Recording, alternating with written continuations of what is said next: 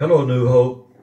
It was after the resurrection, and the disciples were confused and troubled, afraid, and hiding behind closed doors.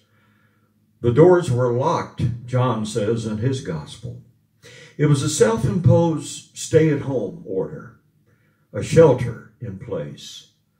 The virus of hatred and pride and fear had taken out their leader, and they could be next. So they are behind closed doors. But then we are told that Jesus came, and he stood in their midst. They were hidden, but he found them. They were behind four walls and closed doors, but he appeared before them, and he stood in their midst. There's so much to share from this story, and I hope to do it soon, but let's just go with this for now. The Lord sees us in our separation behind our closed doors. He knows where we live. He stands with us. He stands with all who are his. Let me put it this way. When the storms of life are raging, stand by me. When the storms of life are raging, stand by me. When the world is tossing me like a ship out on the sea, thou who rulest wind and water, stand by me.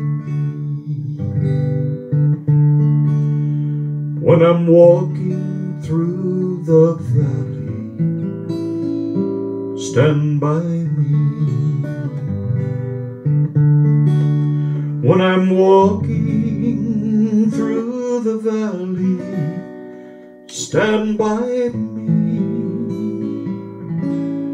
When I answer the call and I fear I could fall, thou who strengthens the weary, stand by me.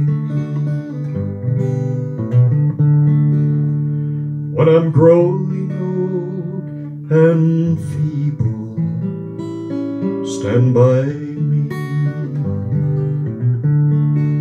When I'm growing old and feeble, stand by me. When I do the best I can, and my friends misunderstand, thou who never lost a battle, stand by me. Thou who never lost a battle, stand by